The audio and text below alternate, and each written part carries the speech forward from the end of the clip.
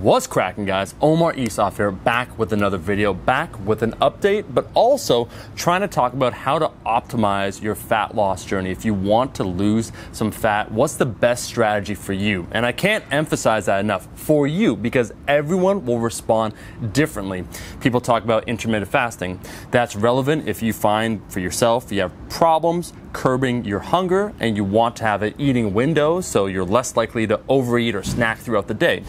When it comes to things like how low should your deficit or how high your deficit should be, depends one on your goal, depends upon how long you want to be losing fat, a variety of different variables. Recently, I've been experimenting. I'm just doing 3 weeks. I did my 3 weeks actually. I lost 7.4 pounds in 3 weeks, which is quite good. That's honestly on the upper end of the spectrum because I was on a decent deficit. I was eating, as I told you guys, 2,100 calories. I'll be updating you guys with a physique photo side by side, a comparison.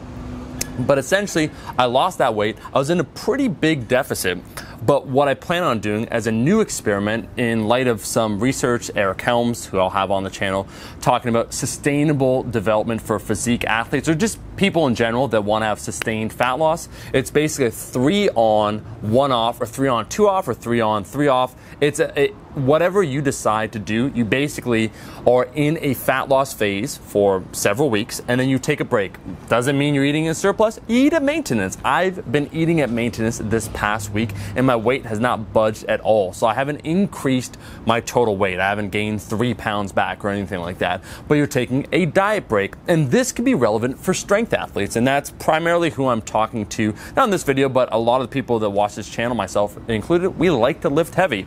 And if you want to optimize lifting heavy, you need calories. Those that have a spendthrift metabolism, so individuals that need to be in a pretty aggressive deficit in order to lose weight, it's probably going to be harder to maintain your strength. If you only need, and everyone's different, but there's a difference between losing weight and trying to keep your strength at 2,000 calories, and if you could get away eating 3,000 calories. Just think about the micronutrients, right? Trying to get all your micronutrients in if you're eating 2,000 calories.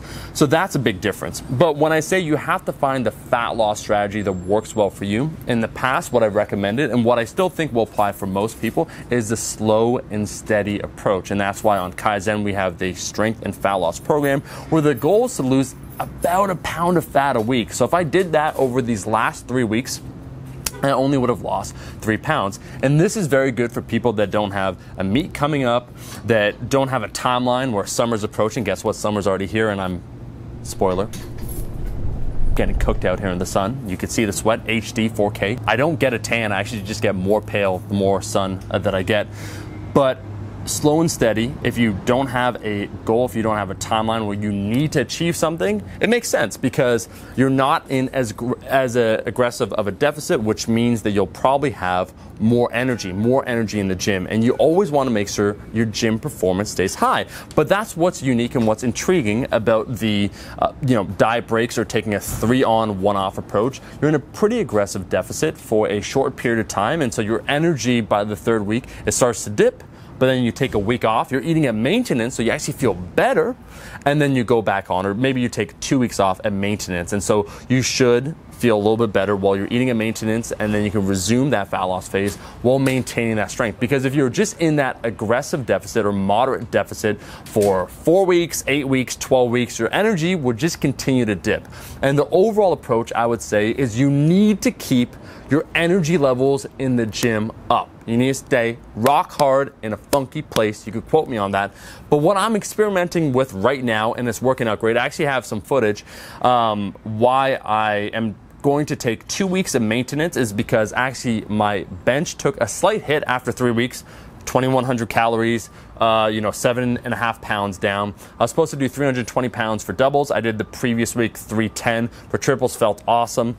That was my final week of being in a deficit when I was doing the 320 for doubles, and it did not move well at all. But now I've been eating once again at maintenance. Tomorrow, you're going to see, I'll post on my Instagram, I'll be doing 330 pounds instead for doubles, and it will feel a lot better. So sustainable fat loss is what you want, and the approach that works right for you. If you have a spendthrift metabolism, if you're someone that needs to be in an aggressive deficit in order to lose weight, consider what I'm doing.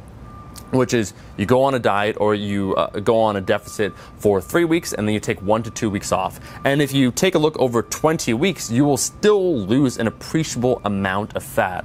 Or if you rather go the slow and steady approach, which also works, you could go just 16 weeks in a 400 calorie deficit and see how that treats you. But you want to do the strategy that works right for you, and you shouldn't, as always, when we talk about guru worshipping, it worked for this guy, therefore I should do this. Like, maybe you're completely different. Maybe your experience level, maybe your exercise intensity, your genetics. There's a lot of different variables. So make it easy on yourself. Make adherence a no-brainer, and make it so that your performance in the gym always remains high. Anyways, I gotta get out of here, okay? I'm sweating up a storm.